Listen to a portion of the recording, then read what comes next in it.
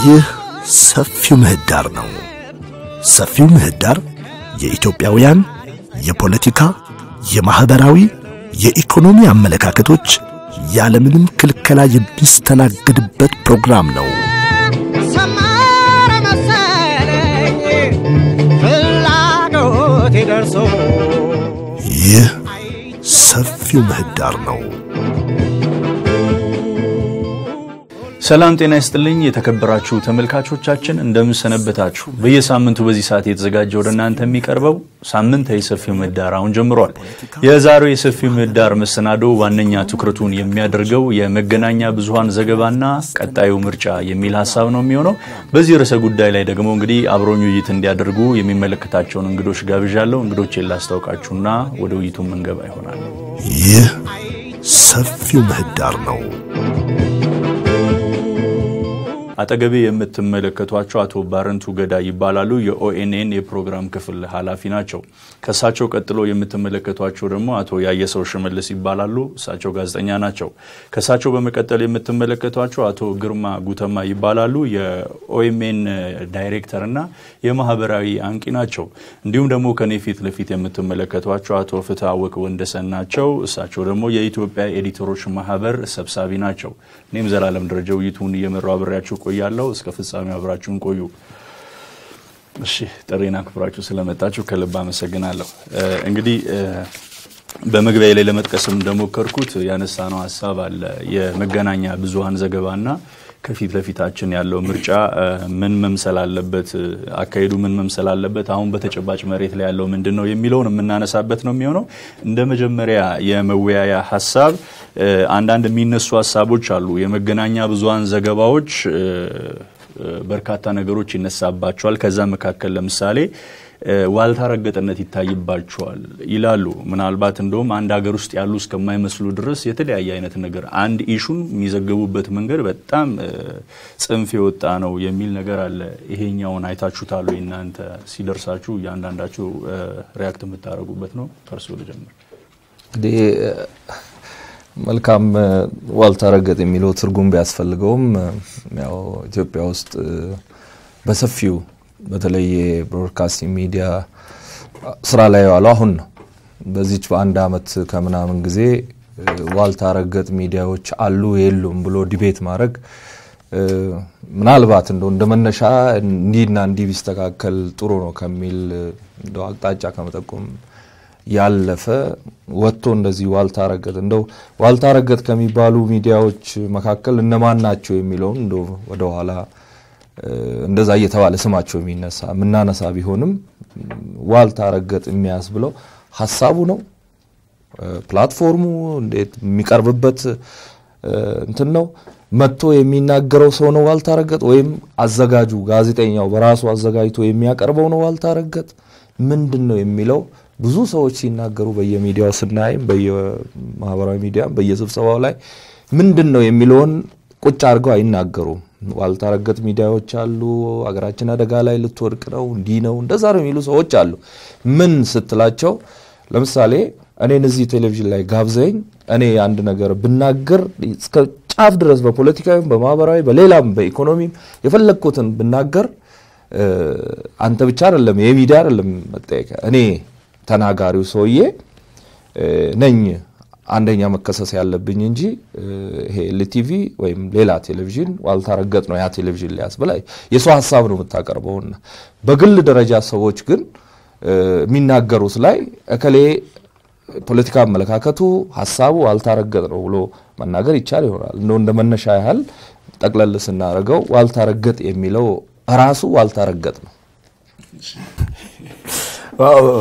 አቶ ባረንቱ እንዳሉት ነው ዋልታ ረገጥ ከየትኛው ዲክሽነሪ ላይ እንደመጣላቅም መገናኛ ብዙሃኑ አንዱ አመላችን ይሄ ነው። መንግስት የሆነ ቃል ያመጣል ያችን ይዘመሩት ነው። ምን ማለት ነው ዋልታ ረገጥ? ፓርላማ ላይ ጠቅላይ ሚኒስትሩ አንድ ጊዜ የተናገሩት ነው። ከዛ በኋላ ሌሎች ባለስልጣናትም ይተከሙታል። ለማንኛውም እንደገባኝ ጽንፈኝነትን ለማለት ይፈልክ ነው እንደዛ አርገን የተረዳሁት። ጽንፈኛ የሆነ አገላለጽ ያላቸው ጽንፈኛ ሪፖርቲንግ አዘጋገብ የሚከተሉ ከኔ ውጪ ሌላ አልሰማም የሚል አቀራረብ ያላቸው አሉ። ምንም ጥርጥር የለውም። ከመንግስት መገናኛ ብዙሃን ጀምር የመንግስት መገናኛ ብዙሃን ከተጠለፉ ልጃገረዶች ይልቅ የተቀጠፉ አበቦች የሚያሳስባቸው ሆነው ነው ያየናቸው ስለዚህ አንዱ ጽንፈኝነት ነው ከሰውነት ይልቅ ጎዳና ላይ ለጠፋ አበባ የሚጨነቁ መገናኛ ብዙሃን ናቸው የመንግስት መገናኛ ብዙሃን ፓርላማ ላይ አበቦች ጠፉብኝ ባሉ በማግስቱ ነው ጠቅላይ ሚኒስትሩ የዋልታና የኢቲቪ ጋዜጠኞች አበባ ፍለጋ ቦሌ ጎዳና ላይ የታዩት ስለዚህ ይሄ ሊትራሊ ጽንፈኝነት ነው በአንድ በኩል ህዝቡ የሚፈልገው እዚህ ጋር ሰው ጠፍቷል ብዙ ብሔራዊ ጉዳዮች አሉ አገር ቀውስ ውስጥ ነው ያለው ይሄንን መደበቅ አንድ ለኔ ጽንፈኝነት ነው ሁለተኛ የግል መገናኛ ብዙሃን ናቸው የግል ከምንላቸው የብሔር መገናኛ ብዙሃን ሁሉም ብሔር በሚባል ደረጃ ቴሌቪዥን አለው ሁሉም በየራሱ አቅጣጫ የኔ ብሔር እንቁ ብርቅ ነው ያንተ የተገፋና የተከፋ ነው ስለዚህ በአገሩ ላይ የሚኖረው ድርሻ እንደዚህ ነው እየተባለ የራስን ብቻ አብረው ለመኖር በማያመች ሁኔታ ሌሎችን ኤክስክሉድድ ባደረገ ሁኔታ ነው የሚዘገበው አሁን ደግሞ የሃይማኖት ቴሌቪዥኖችም አሉ እነሱም በዛው ልክ ጽንፈኝነትን በሚያስፋፋ ሁኔታ ምናልባትም ሃይማኖቱ የሚፈቅድ አይመስልኝም የግለሰቦችን በማሳደድ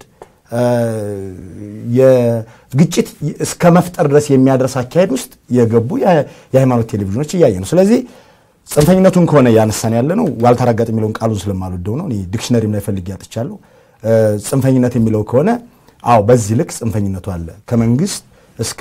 ግል መገናኛ ብዙሃን ደግሞ እዚህ ሀገር በጣም ብዙ ቴሌቪዥን ያለው መንግስት ነው በክልል አለው በፌደራል አለው አዲስ አበባ ላይ ማለት ነው ስለዚህ መንግስትም የራሱን በጽንፈኝነቱ በኩል የመንግስት መገናኛ ብዙሃን ከፍተኛው ሚና እየተወጡ ነው የግሉም እንደዚሁ የሚለው ነው መስማማበት እሺ አመሰግናለሁ እሺ አይ ቲንክ መጀመሪያ ይሄ የመገናኛ ብዙሃን ሚና በምርጫ ወቅት በሚለው ነገር ላይ አንልጥ ልበልና ፕሮባብሊ በሪፖርቲንግ በጋዜጠኝነት ሙያ good news is bad news ይላሉ አይደል መጥፎ ዜና ነው ጥሩ ዜና ለዘገባ የሚመቸው እንደዛ አይነት ነገር ነው መጥፎ ዜና ነው ማለት መኪና 1000 መኪና ሊያልፍ ይችላል እዚህ መንገድ ላይ በሰላም አንዱ ሲገለበጥ ነው ኒውስ የሚሆነው አይደል 1000 ወይም 10000 ያለፈው ኒውስ አይደለም እና የኢንዱስትሪው ባህሪ አለ መጥፎ ነገር ነው ጥሩ ዜና የሚሆነው አሁን ምርጫ ሲሆን የተለየ ሁኔታ ስለሚሆን በጣም ከፍተኛ የሆነ ፐብሊክ ሞቢላይዜሽን ስለሚኖር ጥንቃቄ ማድረግ ያስፈልጋል ያንን ፕሪንሲፕል ነሰሰሊ መከተል ላይ ያስፈልገን ይችላል እውነትን የተከሰተውን ነገር ሪፖርት ማድረግ ጥሩ ነው ግን ነገሮችን በደንብ ማየት ያስፈልጋል ማለት ነው እውነት ደብቆ ይያልኩ አይደለም እኔ I always debate for free reporting በእኛ የአሁን ቅድም የተባለው የጽንፈኝነት ምናም ጉዳይ ራሱ የሚነሳው የኢትዮጵያ ሚዲያ ታሪካዊ ሂደቱ ፍሪ ሪፖርቲንግ አያውቅም በእንትን ታስሮ ይኖር ነው በሞዴሬሽን በለው ወይም በማፈን በለውና ፍሪ ሪፖርቲንግ የለም ባህሩም የለም ፍሪ ሪፖርት ብታረግ ጽንፈኛ ነው የምትባለው አንድ ጋዜጠኛ አንድ ነገር ከተከሰተ ምንድነው የሚጠብቅበት እሱን ሪፖርት ማድረግ ነው ካውንተር ክሌም ካለ ባላንስ አድርጎ ሪፖርት ማድረግ ነው አይደል ይሄንን ካደረክ ገፍተ ሄደ እውነቱን ማውጣት ከቻልክ ጥሩ ግን እውነቱን ሪፖርት ማድረግ ባላንስ ብቻ ማድረግ ነው የሚጠበቅበት ይሄን ካረክ ጽንፈኛ ትባላለ አሁን የመንግስት ሚዲያዎች የማይዘግቡትን ዘግባለንኛ ምንም ሴንሰር ሳናደርግ ማለት ነው ሶ ያ ጽንፈኛ ሊያስብለን ከሆነ ኦኬ እና እንዲህ አይነት የኢንዱስትሪው ታሪካዊ ዴቨሎፕመንት ጋር ታይዞ የመጣ ነገርም አለ ሪስትሪክትድ መሆን አሁን የመንግስት ሚዲያዎች ሲያነሳ ነበር የመንግስት ሚዲያዎች አብዛኛውን ነገር አንደኛ ሴንሰርድ ናቸው ብዙ ነገር አያወጡም ኦኬ ሴሌክቲቭሊ ነው ኒውስም የሚሰሩት ይሄንን ቤሪየር ስለሰበሩ ነው አብዛኛው አሁን በጽንፈኝነት የሚገለጹት የግል ሚዲያዎች ይሄንን ስለሰበሩ በጽንፈኝነት ይገለጻሉ ኦኬ ስለዚህ እንደተባለው አገላለጹ ራሱ ችግር ያለበት ነው እኔ እንደ መመክረው ፍሪ ሪፖርቲንግን ክሪቲሳይዝ ማድረግ የለብንም ሌስ ሪፖርት ፍሪሊ እንደ ሚዲያ ኢንዱስትሪ ውስጥ እንዳለንም ሰዎች ለዛ መብት ነው ፋይት ማድረግ ያለብን እንጂ የመንግስት አካላት በሚወረውሯቸው ቃላት ዋልታረገጥ ምናምን እየተባለ ራሳችንን ሴንሰር ማድረጉ ተገቢ አይመስልኝም እውነት ሰብስታንቲቭሊ የሚዘገበው ነገር እውነት ነው ወይ ካውንተር ክሌም ካለ ባላንስድ ተደርጓል ወይ አንዱን አፍኖ የአንዱን ሐሳብ ማውጣት እንዳይሆን ማለት ነው ከዚህ አንፃር ነው ማየው እሺ አመሰግናለሁ ፍትህ ይሄን ጥያቄ ትሄድበታል ምንድነው ዋልታረገጠ የሚለውን ሐሳብ ያው ቀጥታ ከእንግሊዘኛ የተተረጎመ ይመስለኛል ፖላራይዝድ የሚለው ሐሳብ ነው አይደል ጽንፍ የረገጠ እዚህና ዛማዶ ያለ የሚለው ነው እኔ ብዙ ጊዜ ከቃሉ ጋር ብዙ ግብግቡ ብዙ አይታየኝም ግን ሐሳቡ ለምሳሌ ጽንፈኝነት የምንለው እንደተባለው አሁን ሲነሳ ዘገባው ላይ አንድ ወገንን ብቻ አሳትፎ ባላንስ ያልተደረገባቸው አካሄዶች ይስተዋላሉ እዚህ ሀገር ላይ ሚዲያዎቻችን ላይ የሚለውን ሐሳብ ለማንጸባረቅ ነው አንድ ወገን ያሳተፉ ብቻ ሳይሆን ከአንደኛው ወገን ላይ የተወሰነውን ቃላት ብቻ መዝዞም ማቅረብ የጽንፈኝነት ወይም ፖላራይዝድ የሚባለው እይታ ነው እንደተባለው ዋልታረገጠን እኔ የማየው አሁን አማርኛው በጣም ኢትዮጵያ ውስጥ ተዋወቀ እንጂ በእንግሊዘኛው የተለመደ ፖላራይዝድ የሆነ ወይም ጫፍ ላይ ያለ አስተሳሰብ ጫፍ ላይ ያለ ሁኔታ ማለት ነው እንግዲህ የሚዲያዎችን ሁኔታ ግን የሚወስነው የባለቤትነት ጉዳይ በጣም ወሳኝ ነው ሚዲያዎች ምን ይዘግባሉ የሚለውን ስናይ ባለቤቱ ማን ነው ቀጥሎ ደግሞ ወገንተኝነቱ ለማን ነው የሚለው ለምሳሌ የብሔር ስም ከፊቱ የያዘ ወይ መጨረሻው ላይ ሊሆን ይችላል የሃይማኖት ስም የያዘ የአካባቢ ስም የያዘ እንደዚህ አይነት ነገሮች ስታይ ወደዛ እንደሚያደላ ከስያሜው የሚያመላክት ሚዲያ ታገኛለህ ከዛ በተጨማሪ ደግሞ ስሙን ሸፈንፈን አድርጎም ሊያቀርበው ይችላል ግን ባለቤትነቱን ታያለ በማን ነው ኢኮኖሚ የሚደገፈው የዛ ሚዲያ ባለቤትነት የሚለውን ታያለ CNN ለምሳሌ ዶናልድ ትራምፕን ባገኛቸው ቁጥር ሲያብጠለጥላቸው ታያለ እሳቸውን ደግሞ የሚደግፉት እንደነ ፎክስ ያሉት ደግሞ እሳቸው በስራ እድል የፈጠሩትን ስኬት ደግሞ ሲያጎሉ ታያለ ስለዚህ አቶ ግርማ ካሉት ጋር አንድ መስማማው አንዱ የማይዘግበውን አንደኛው ስለዘገበው አልታረገጥ መባል የለበትም ነገር ግን ባላንስ ማድረግ ግን አንዱ ሚና ነውና አሁን ኢትዮጵያ ውስጥ በጣም ዋልታ ይረገጠ በሚል ለመክሰስም ይከብዳል ምክንያቱም ገና ሐሳቦች እየተንሸራሸሩ ነው ገና ትኩስ ነው ኦፕን አፕ እያደረገ ገና ነው እየተከፈተ ያለው የሚዲያው ኢንደስትሪ እየተከፈተ ነው ለማለት ራሱ ግራ አጋቢ ነው በመንግስት በኩል የምታየው የሚዲያዎችን ሁኔታ አለ የመንግስት ሚዲያዎች የሚሄዱበት አግባብ አንዳንድ ነገሮችን የማይዘግቡበት በግሉ ደግሞ የምታያቸው አለ እንደዚሁም ደግሞ ቡድን ያላቸው ሚዲያዎችም የሚሄዱበት አለ ገና እየተከፈተ ስለሆነ ዋልታረገጥ ነው ከማለት ይልቅ ገና ሐሳቦች ለመንሸራሸር ሙከራ ላይ ናቸው እነዚህ ሙከራዎች በሞያ ብቃት በባለቤትነት በታዳሚው ደግሞ ታዳሚው የሚፈልገውን ነገር ለመስጠት በሚደረግ ጥረት የህዝብን ሙቀት ለመከተል በሚደረግ ጥረት ነው ብዙ ሚዲያዎች ችግር እየገጠማቸው ያለው ይሄ በደንብ መሻሻል ያለበት ነው በሚል ነው የማየው እሺ እጅግ በጣም አመሰግናለሁ እንግዲህ በርካታ ሐሳቦች ተነስተዋል እንደ ሁለተኛ የመወያየርስ ከክልል ሚዲያዎች ጋር በተገናኘ እንደሚታወቀው ትኩረት የሚያደርጉበት ክልሎች የየራሳቸው የሆነ ጉዳይ እንዳላቸው ይታወቃል የኢትዮጵያ ብሮድካስት ባለስልጣን ግን እንደ አቅጣጫ ያስቀመጠው ነገር አለ እርግጠኛ ሆኜ መናገር ባልችልም ቁጥሩን በግልጽ መናገር ባልችልም 40 በ60 ወይንም ደግሞ 30 በ70 በሚል መርህ መሰረት ክልሎች የራሳቸውን ጉዳይ ትኩረት አድርገው ሰርተው ለምሳሌ 70 ከሆነ 70 ከመቶውን የራሳቸውን ጉዳይ ሰርቶ 30ውን ደግሞ የፌደራል ጉዳይ እንዲሰሩ ወይንም ደግሞ 60 ከመቶ ከሆነ 60 ከመቶ የራሳቸው ጉዳይ ላይ ትኩረት አድርገው የሚቀጥለውን ደግሞ 40 ከመቶ የሚሆነውን አጠቃላይ ሀገራዊ ጉዳዮች እንዲሰሩ የኢትዮጵያ ብሮድካስት ባለስልጣን አቅጣጫ ማስቀመጡ ይታወቃልና ነገር ግን ክልሎች ይሄን ነገር እየጠበቁ እየሰሩ አይደለም የሚሉ ትችቶች ይነሳሉ በተለይ ክልሎች የክልል ሚዲያዎች ሚናቸው እጅግ በጣም ትልቅ መሆን ነው የነበረበት ሀገራዊ አንድነቱን ለማስተሳሰር ከዛ ባለፈም አንዱ ክልል ከሌላው ክልል ጋር ያለውን ግንኙነት አጠናክሮ ለመቀጠልና ኢትዮጵያዊ አንድነትን ለመፍጠር የተሻለ ድል የነበራቸው ሚዲያዎች እንደሚጠበቀው እየሰሩ አይደለም የሚል ሐሳብ ይነሳል እዚህ ላይ እናንተ አስተያየት ምንድነው እርሶ ልጀምር እስቲ ኦኬ ጥሩ ነው እንኳን በግል ሚዲያ ደረጃ ቀርቶ በመንግስት በሚባሉ ሚዲያ ወይም ደግሞ በተለያዩ በኢንዶመንት የተቋቋሙ የሚባሉት 1-2-3 ሚዲያ ላይም ራሱ 60 በ40 አይሰራም አንዳንዴ ከስቱዲዮ ሳይወጡ እዛው የፈለጉትን ነገር አንድ የሆነ ኤሪያና የሆነ ቡድን ወይ መንግስት ሊሆን ይችላል ስለሱ ሲያወሩ ወይ ሙዚቃ ሲለቁ ይውላሉ በዛ በተገኘው ሰዓት ማለት ነው 60 በ40 መስራት አለ መስራት ብቻ አይደለም ችግሩ በእውነቱ ለመናገር ሚዲያው ራሱን ፍትህ እንዳለው ገና አሁን ነው የጀመረው ገና በትክክል ሰራተኞቹን እንኳን የቀጠራቸውን ሰራተኞች ከኮንትራት ከጊዜያዊ ሰራተኝነት ወደ ቋሚነት እንኳን በትክክል ቀይሮ አልጨረሰም አሁን ነው የተጀመረው እንደው በብዛት ቁጭ ብለን ስናይ አንዳንድ ጊዜ ስብሰባ ላይ ምናምን ሰዎች መተው ሚዲያ ጫፍ ወጥቷል አሁን ያልከው ቃል ዋልታ ረገጥ ሄደ ምናምን እንዲ እየሰሩ ነው አገር ላይ ያባሉ ምናምን የሚሉ ሰዎችን ብታይ last 27 years በጋዜጣ በለው በምን በለው የአንድን ወገን ሐሳብ ብቻ ሲያቀርቡ በመንግስት ሀብትና ንብረት ማስታወቂያ እየተሰጣቸው ሲሰሩ የነበሩ ግለሰቦች በተለይ ፕሪንቲንግ ላይ የነበሩ ማለት ነው መተው ዛሬ ደግሞ ትንሽ እየጭላንጭል ስትታይ ዋልታ ረገጠ እንዲሆነ ኦኬ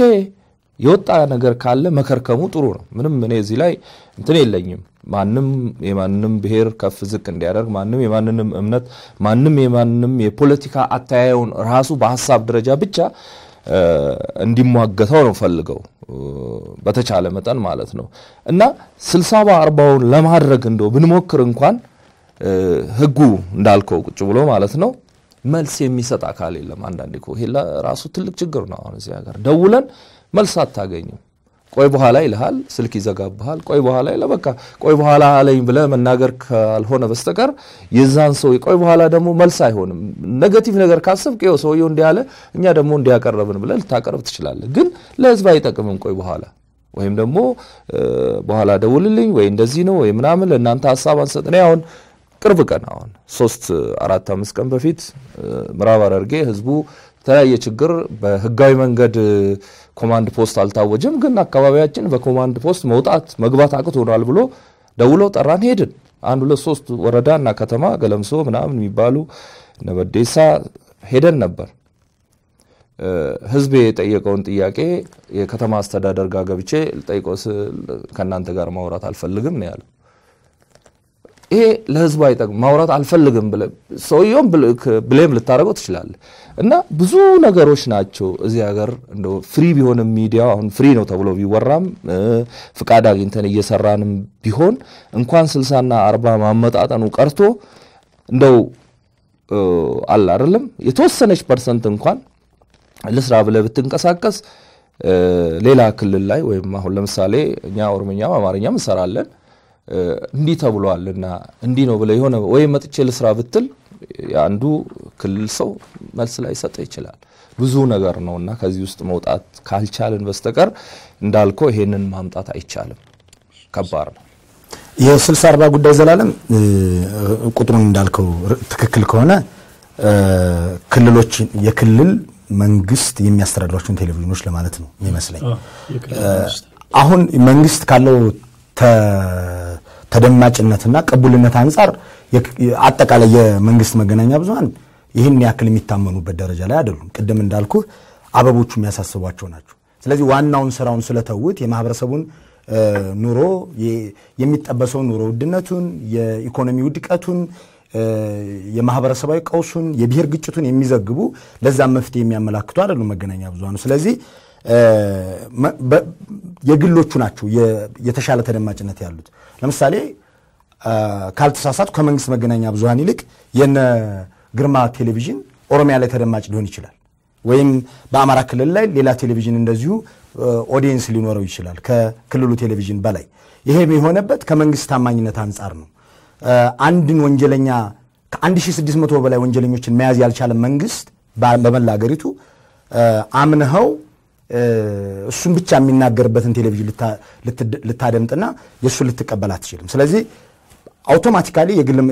የመንግስት የክልል መገናኛ ብዙሃንም ሆነ የፌደራሉ ተመራጭነታቸውን ያጡበት ያሉ ጊዜ ነው ወይም ስለነሱ ብሔር ቅዱስነት ብቻ ሲወራ ከመስማት ውጪ ሌላውን እድል የሚሰጡበት አይደለም በአንጻሩ የመንግስት መገናኛ ብዙሃኑ የአንድ ሰውን መጽሐፍ በማስተዋወቅና የአንድን ፓርቲ ሐሳብ በየቀኑ ፕሮሞት በማድረግ ጊዜያቸውን እያጠፉ ነው ያሉት ስለዚህ ሌላውን ሐሳብ አሁንም እያስተናገዱበት ስላልሆነ የ60-40ውን ጉዳይ በአግባቡ ተሸፍኗል ማለት አይቻልም ይሄንን ህጉን እየተፈጸመ መሆኑን ማጣራት የነበረበት ብሮድካስት ባለስልጣን ነው ነገር ግን ብሮድካስት ባለስልጣን በራሱ በዚህ ሀገር ሚዲያ ላይ በታሪክ ታይቶ የማይታወቅ ወንጀል ሲሰራ ቁጭ ብሎ ነው ያዩ የአንድን ብሔር የተጠራ የዛ ብሔር ቋንቋ ተናጋሪዎች ዘራፊና ገራፊ ተብሎ ዶክመንተሪ ሲሰራ ቁጭ ብሎ ያየ ብሮድካስት ባለስልጣን 60-40 ይደረሰች ብሎ ያጣራል ብዬ አልጠብቅም እኔ። ስለዚህ ከመነሻው እንደዚህ አይነት ፖላራይዜሽን ውስጥ ነው ያለው የመገናኛ ብዙሃኑ የሽፋን ደረጃ። እኔ ናፍቀኛል ለምሳሌ ጎንደር ላይ የተከናወነ ስላለ የልማት ስራ ኦኤምኤን ቴሌቪዥን ሲዘግብ ኦሮሚያ ክልል ላይ ስላለ አብሮነትና ደግነት ስለ ኦሮሞ ህዝብ ደግነት ስለ በዛ አካባቢ ስላለ ጥሩ ግንኙነትና ጥሩ ነገር አስራት ቴሌቪዥን ሲዘግብን ማየት ፈልጋለሁ። ምክንያቱም ቅድም እንዳልኩ የመንግስት መገናኛ ብዙሃኑ ያላቸው ተቀባይነት በዚህ ልክ ዲክላይን ስላደረገ ያለው እድል አሁን የግሉ መገናኛ ብዙሃን ላይ ነው። ያላቸውን ተደማጭነት ይዘው ለማህበረሰባዊ አንድነትና ስለ ሌሎች ክልሎች 40% ከነሱ ክልል ውጪ ለሆነችው ነገርም ቢዘገብ ኦሮሚያ ክልል ውስጥ ስለሚገደሉ ባለስልጣናት የሚዘግበውን ያክል በአማራ ክልል ያለ ቴሌቪዥን በኦሮሚያ ክልል ውስጥ ስላለ ጥሩ የመልካም አስተዳደር ጉዳይ እሱን ሲዘግብ ማየት እኔ 40% ተሸፈነች ማለት እንችላለን። ያኔ በቀደም ሲል እንዳልኩት በአማራ ክልል ውስጥ ከተገደሉት የክልል ባለስልጣናት ካለው ሹምሽር ከጎጠኝነቱን ሪፖርት ከማድረግ በዘለለ እንደው በዛ ክልል ላይ እንደዚህ አይነት ተሞክሮ አለ የኦሮሚያ ክልል መንግስትም ሊማርበት ይችላል ብሎ ኦኤምኤንም ሆነ ኦቢኤን ማን ነው የነ ግርማ ቴሌቪዥን ሲዘግብ ማየት ፈልጋለሁ። ይሄ 60-40ውን የለም የፌደራሉ መንግስት የሚያስተዳድራቸው መገናኛ ብዙሃን ናቸው ለዚህ በር ከፋቾቹ። እነሱ ፖላራይዜሽኑን አቀባብለው ሰጥተውታል። እነሱ ጧት ማታ የአንድ ፓርቲና የአንድ ግለሰብ ሐሳብ ይዘው የኢትዮጵያን ብፁዕ ኩሌነት ይሰብካሉ። ክልሎቹ ከዛ ክልል ላይ ያሉት እነዚህ የግል ያልኩ መገናኛ ብዙሃን ደግሞ የነሱ ብሔር ብፁዕ ኩሌ መሆኑን ይገልጻሉ። በዚህ ፖላራይዜሽን ውስጥ ነው ያለው እንኳንም 60-40 ሊሸፈን ማለት ነው። እሺ አመሰግናለሁ። አይ ቲንክ ውይይቱ አሁን የመንግስትና የግል ሚዲያ አንድ ላይ ተቀምጦ መወያየት በጣም ከባድ ነው። ኢሴንሻሊ የተለያየ ኤንቲቲ ስለሆነን ማለት ነው። አብዛኛው ዲስኮርሶቻችን ግን ኢንፎርምድ የሚሆኑት በመንግስት ሚዲያ አስተሳሰብ ነው። ቢኮዝ በታሪካዊ ሂደቱም የአገሪቱን ሚዲያ ላንድስኬፕ ዲፋይን ያደረገው የመንግስቱ ስለሆነ ይሄው ኮንትሮል ፍሪኩ ለምሳሌ ጽንፈኝነት በዛ ምናምን ከዛ ነው የሚነሳው አስተሳሰቡ የኖሩበት ነው። ገብቷል? እንደዛ ነው የኖሩትና ስለዚህ ነገሩ ለይተን ብናየው አሁን እዚህ ውስጥ አብዛኛው ከግል የመጣን መሰለኝና እኔ ከሱ ፐርስፔክቲቭ ነው ማየት የምፈልገው። በሂደት መንግስት እኔ የምከራከረው ሁሌም መንግስት በሂደት ከሚዲያ እጁን ቢያወጣ ጥሩ ነው። ውስብስብ ስለሚያደርገው ማለት ነው። አሁን ያነሳው ነገር አለ ለምሳሌ የሬሾ ማስቀመጥ 60-40 ስራ 70-80 ስራ ምናምን ይሄ እንደዚህ አይነት ጫዋታ የምትገባው መቼ መሰለ በህዝብ ታክስ የምትተዳደር ከሆነ ነው እንጂ የሆነ እንትን ፎከስ አድርጋ የሆነ ኮንስቲትዩዌንሲ ላይ መስራት መብት ነው ዲሞክራሲ ነው ከተባለ የሞራል ተጠያቂነት ብቻ ሞራል በርደን ነው ብቻ የሚኖር እንጂ ምንም አይነት ሊጋል እንትን ሊኖር አይችልም። እኛ እንደ ግል ሚዲያ ኢትዮጵያን በሙሉ ማደረስ ብንችል that would have been absolutely fine ግን አንችልም። ምንችለውን ግን እናደርጋለን። እንደው ምናልባት እንትን እንድናረጋው እኔም ቅድም ሳነሳው ይሄ 40-60 እኔም ቁጥሩን ፊገሩን እርግጠኛ አላልሆነ 70-30 መሰለኝ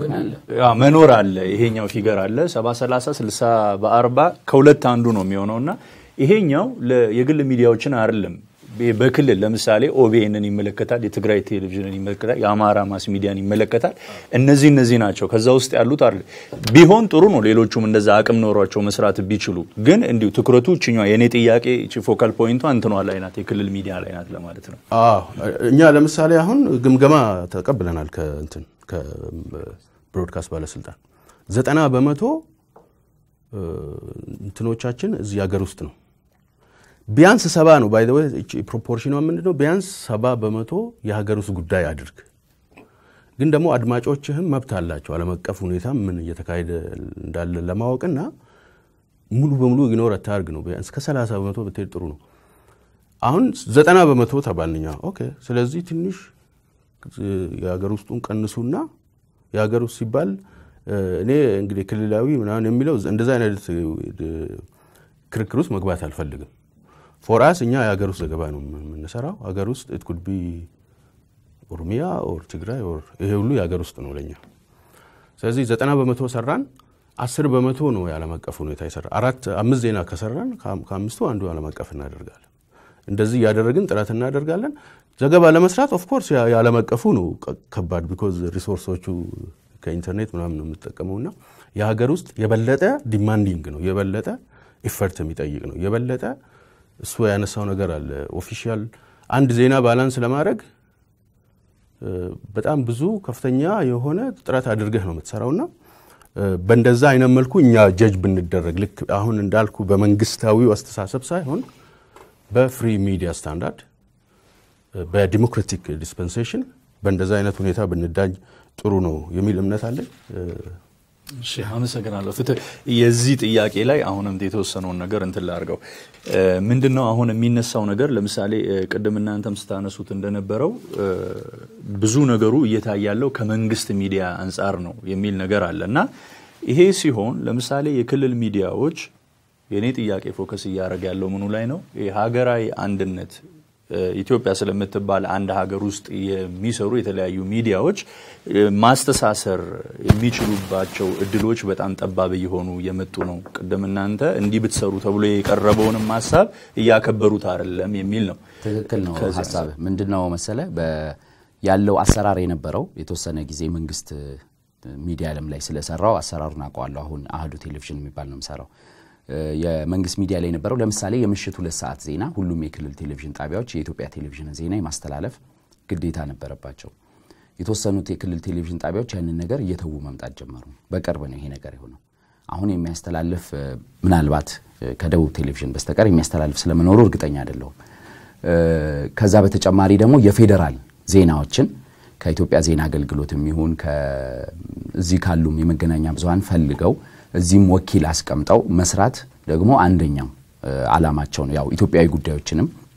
ለመሸፈን ነው የፌደራል መንግስቱን እንቅስቃሴ ምክንያቱም በአንድም በሌላ መልኩ የክልሉን ሁኔታ ቢሸፍኑም የክልሉ ህዝብ በፌደራል መንግስት የሚከናወኑ ስራዎችም ማዕከላዊ መንግስቱ የሚያከናውናቸው ስራዎችም ወይም ደግሞ የአማራ ክልል ህዝብ ኦሮሚያ ክልል ላይ የሚደረጉ ተግባሮችንም ቢያቅ ትምርት ሊወስድበት ሊጠነቀቅበት የሚችል በመሆኑ እንዲዘግብ ይጠበቃል ያ እየተደረገ ነው ወይ አሁን ባለው ሁኔታ ስትል በጣም በከፍተኛ ሁኔታ ይሳሳ ነው ይሄ ሆነበት ዋናው ምክንያት የሚተዳደሩበት ሁኔታ ነው ባለቤቱ ማን ነው ይያለው ቀደም የመንግስት ሚዲያም ቢሆን የመንግስት ሚዲያ ባለቤቱ መንግስት ነው ወይስ ገዢው ፓርቲ ነው የሚለው መታየት አለበት ስለዚህ አሁን የክልል መንግስቱና የፌደራል መንግስቱ ያላቸው ግንኙነት ምንድነው የሚለውን ይወስናል ሚዲያዎቹ ላይ የምታየው ሁኔታ ያ ነው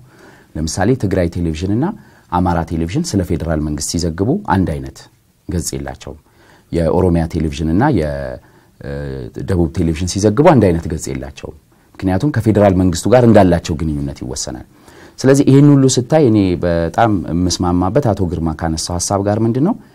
የባለቤትነት ጉዳይ ነው ሚዲያን በጣም ጫና ውስጥ እየከተተው ያለው ፕሮፌሽናሊዝም አሁን የኛ የኤዲተሮች ማህበር ለሙያዊ ብቃት ነው የሚታገለው ፕሮፌሽናሊዝም እንዲስፋፋ የማይሆንበት ኢንቫይሮንመንት እየተፈጠረ ካልሆነ የአንድ ሰው ወይም የአንድ ቡድን ማስተላለፊያ መስመር ብቻ ነው የምትሆነው ስለዚህ ሙያዊ ብቃቱ ምንም እንዲመጣ መንግስት በተቻለው መጠን አሁንም ከሚዲያው እጁን መሰብሰብ መቻል አለበት መቀነስ መቻል አለበት መንግስት ብቻ ሳይሆን ፓርቲዎቹም የፖለቲካ ፓርቲዎችም ከሚዲያው ላይ እጃቸውን ማውጣት አለባቸው በፓርቲዎች የመገናኛ ብዙሃን መተዳደር አይችልም በኢትዮጵያ ህግ ነገር ግን በይፋ ሳይሆን ምናቃቸው ግን በፖለቲካ ፓርቲዎች የሚተዳደሩ የመገናኛ ብዙሃን አሉ እነዚህ ነፃነታቸውን መጠበቅ አለባቸው ህዝቡን መምሰል አለበት ለምሳሌ ቢቢሲ የእንግሊዝ መንግስት ሚዲያ ነው ቢቢሲ ግን ቦርድ ኦፍ ትረስቲስ የሚባል ሲያቋቁም በጣም ዝነኛ የሆኑ ተጽዕኖ ፈጣሪ ሆኑ የንግስቲቷን አመታዊ ንግግር ተከትሎ ቢሰራም ቢቢሲ ግን እንደነ ዴቪድ ቤካም ያሉ ወይ እንደነ ሳይንቲስት እንደነ ሃውኪንግ ያሉን ጭምር አካቶ በነዛ ቦርዶች እንዲመራ ነው የሚያደርገው እንጂ የጠቅላይ ሚኒስትሩ የህዝብ አደረጃጀት አማካሪ ባልታወቀ ሁኔታውን በቀጥታ የኢትዮጵያ ቴሌቪዥን የቦርድ ሰብሳቢ መሆናቸው እናቃለን እንደዛ አይነት ፍሎ አለ ሶ ይሄ ነገር ነው መሰበር ያለበት ሚዲያዎቹ ከመንግስት ጋር ያላቸው ግንኙነት ወጥ ተመሳሳይ ለሁሉም እኩል የሚሆንበት ሁኔታ መፈጠር አለበት ባለቤትነቱ ነው አሁንም የክልል መንግስቶች የራሴ ሲሉ ከፌደራል መንግስቱ የተለየ ሐሳብ ይናገራሉ ከኢትዮጵያዊነትም ከሌላም ብሔር ከሌላም ሃይማኖት የተለየ ሐሳብ ይናገራሉ ካልሆነ ደግሞ ሌላ መልክ ይመጣልና አንተም በመነሻ እንዳነሳው የክልል ሚዲያዎች የተለየ ሐሳብ እያስተናገዱ መሆኑን አልፎ አልፎም የሚጋጩ ሐሳቦች እያስተናገዱ መሆናቸውን መመልከት እንችላለን። በዚህ ተመልካቾቻችን አሁንም ውይይታችን እንደቀጠለ ነው። ካፍታ ቆይታ በኋላ ተመልሰን እንገናኛለን። ይህ ሰፊው ምህዳር ነው።